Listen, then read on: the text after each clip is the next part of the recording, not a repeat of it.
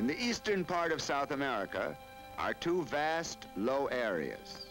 The basin of the Amazon in the north, and in the southern half of the continent, a sprawling plain that is drained principally by tributaries of the Rio de la Plata. Of these, the greatest is the Paraná. This was the river which early Spaniards hoped would lead them to the gold of Peru. This, or the Rio Paraguay, or the Pilcomayo. Today, within the branches of these three rivers, is located the Republic of Paraguay. Taller than Niagara, the Iguazu Falls form their giant arc just east of the Paraguayan border. This is the splendid sight which greets the 20th century traveler flying from Rio to Asuncion, only a few minutes before he crosses into Paraguay itself.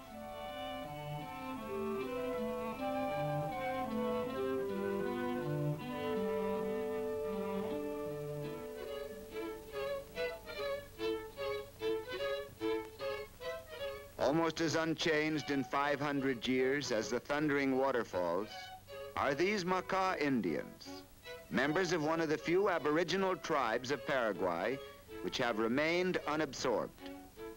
In remote areas in the western part of the country, they continue to lead a simple, primitive life, clinging still to ancient rites and customs.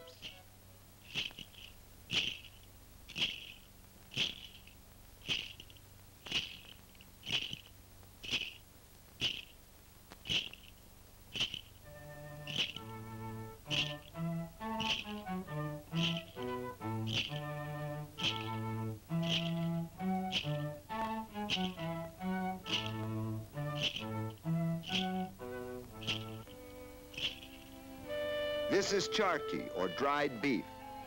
Fresh meat is cut into long, thin strips, then hung out to be cured in the sun.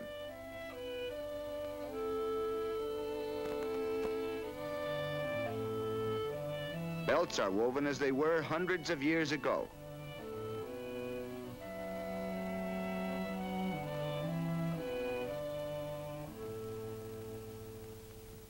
Wilderness, palm and thorn and tangled vine. Then in 1602 came Paraguay's greatest colonizers, the Jesuits. Many were killed by the Indians, but the work of others prospered. By 1768, the Jesuits had been expelled, but only after they had built 32 missions of brick and stone. Thus the new nation was gradually formed.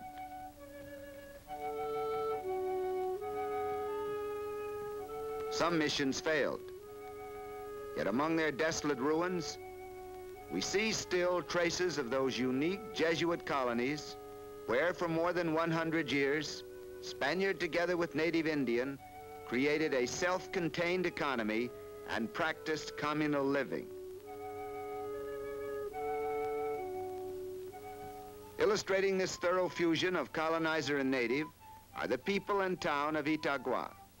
Typical of an overwhelming majority of the citizens of Paraguay, these people have in their veins both Spanish blood and that of the Guarani Indian, and they still speak both Spanish and Guarani.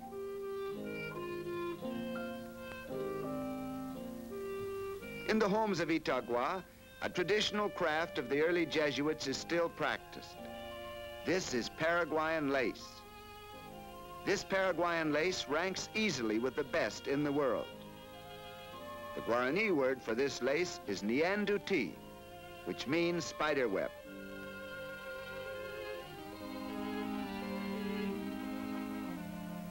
Yerba mate, or Paraguayan tea. Skilled pruners strip off the tree's small, tender leaves, then roast and dry them over fires in special ovens. When hot water is poured over these mate leaves, the result is an excellent and healthful beverage.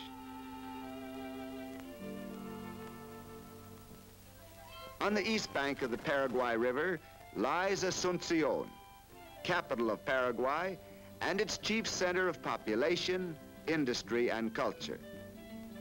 And since the river furnishes Paraguay's principal means of transportation to and from the outside world, The docks of Asunción present a constantly busy scene. Their 1,000-mile voyage from Buenos Aires has taken these passengers as long as a transatlantic crossing from London to New York. In this business section of Asunción are transacted most of the commercial affairs of Paraguay. Here you will find offices controlling the nation's small but steadily increasing export trade. Here, too, is the principal wholesale and retail market for imports.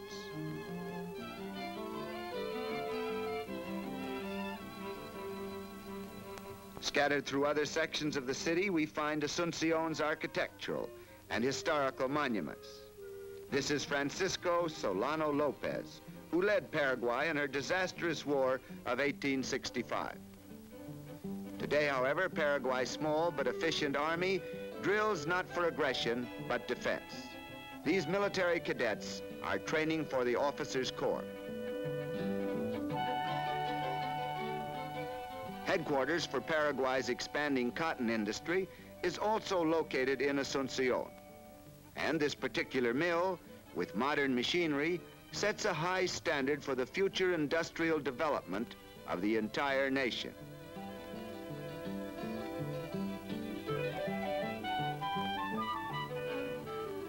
Not 2% of the land is under cultivation. Yet, agriculture rather than industry forms the backbone of Paraguay's economy. Here, a typical countrywoman who has just spent the day selling her vegetables in the Asunción market returns to her suburban home.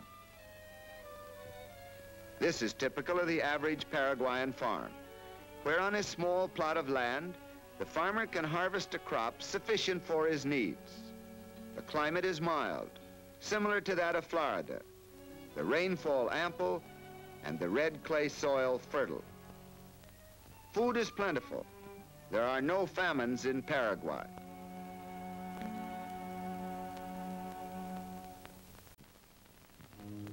The prosperity of Paraguay depends ultimately on the river, for the river is the country's only real link with the outside world. The cost of shipping goods from Buenos Aires to Asunción by rail is about equal to the cost of shipping them to Yokohama. Even transportation via the Paraná-Paraguay river route is extremely expensive. Here, aboard a shallow draft cargo vessel, we are moving upstream on the Paraguay toward a northern port of the Gran Chaco.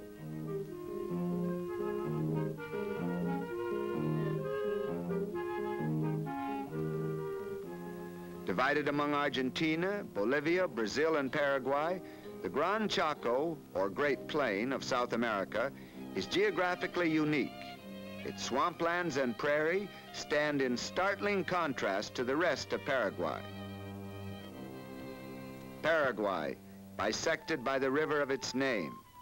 To the east, gently rolling hills. To the west, a low, flat plain, the Chaco. From September to April is the season of rains. Great shallow ponds form. When the dry season comes, the standing pools evaporate into air, and the sun bakes the earth to a dry, salty crust. With extensive development, this riverless plain might become one of the rich regions of the world. But today, most of it remains a wasteland, tough and forbidding as its cactus groves, and the thorny palo borracho, or drunken tree. Till 1926, a colorful profusion of butterflies and birds had the lonely land all to themselves. In that year, however, a group of Mennonites from North America and Europe made a start in the colonization and development of the Chaco. After years of trial and sacrifice, they have succeeded in making the reluctant Chaco earth yield them a livelihood.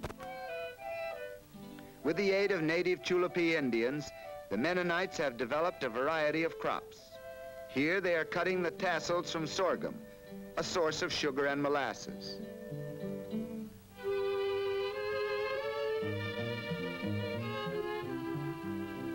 In spite of transportation difficulties, they are successfully marketing dairy products. From the point of view of the country's economic welfare, the Mennonites' cotton crop is their outstanding achievement. But most significant of all is this: the Mennonites have proved that the Chaco wilderness can be tamed for man's benefit. In 1546, the Spaniards succeeded in transporting 8 head of cattle into Paraguay. Today, there are 5 million, grazing over 35% of the entire country.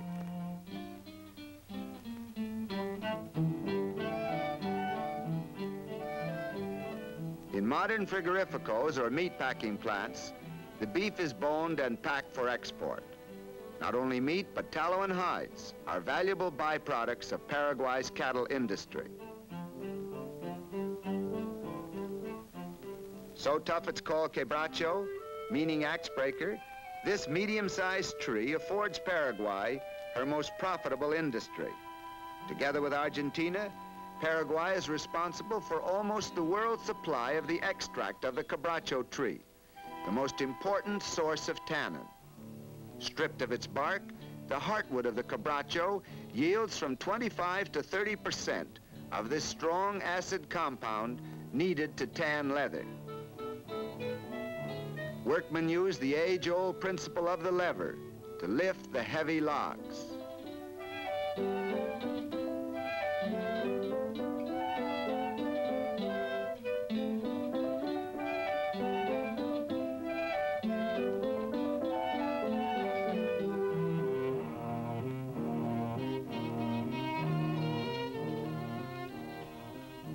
In order to develop the forests, which are some distance from the river, 2 large corporations operating in the northern Chaco have constructed narrow-gauge railways.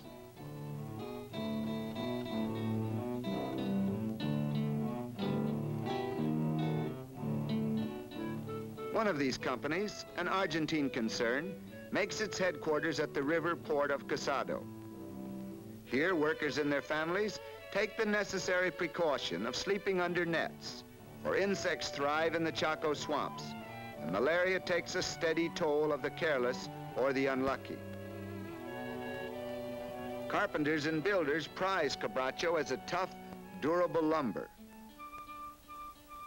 And they make with it huge wheels for those same ox carts used to haul more quebracho from the forests. As an investment in her future development, Paraguay is today spending considerable time and money in a war against illiteracy. In city nursery schools, more fortunate youngsters start their training early. This is in preparation for their standard primary education, which Paraguay plans to extend to all children between 7 and 14. Supervised play, the habits of cleanliness, and a balanced diet, these will one day pay high dividends to the youngsters themselves and to their country. In government schools, these students are being trained as teachers. Here they are adding English to their knowledge of Spanish and Guarani.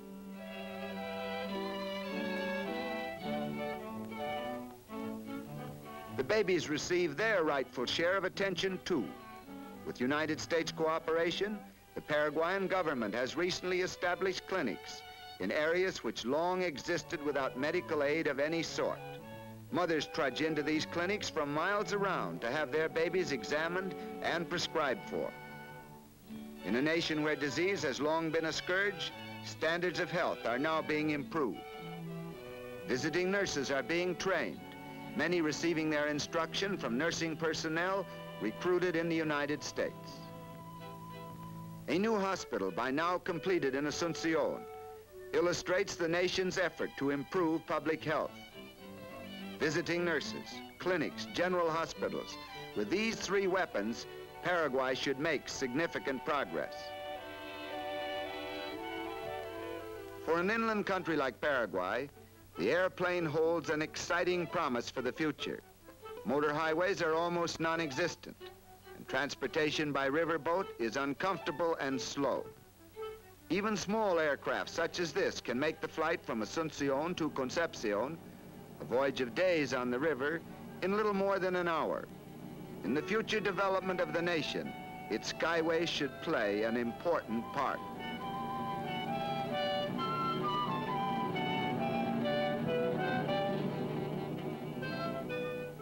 One thing is certain. Paraguay has today the opportunity to achieve that success which has so stubbornly eluded her during the past. Her children and her people are strong of body and have shown a willingness and an ability to learn. And the land they live in has been blessed by nature with a mild climate and productive soil. A good start has already been made in education and health, in agriculture and industry.